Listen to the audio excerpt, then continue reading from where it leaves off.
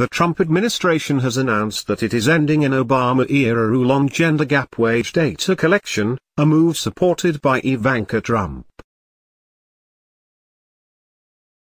In a memo sent earlier this week, the Office of Management and Budget informed the U.S. Equal Employment Opportunity Commission, EEOC, that it was initiating a review and immediate stay of a form that required businesses with over 100 employees to collect pay data by gender, race and ethnicity.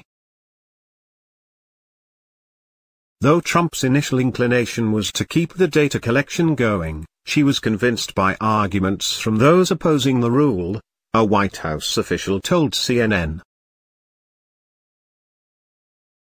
Those against the rule advocated that it was ineffective and burdensome to employers.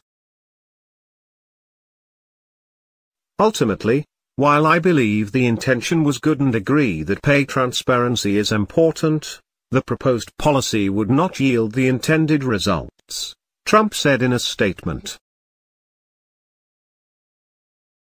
We look forward to continuing to work with EEOC, OMB, Congress and all relevant stakeholders on robust policies aimed at eliminating the gender wage gap.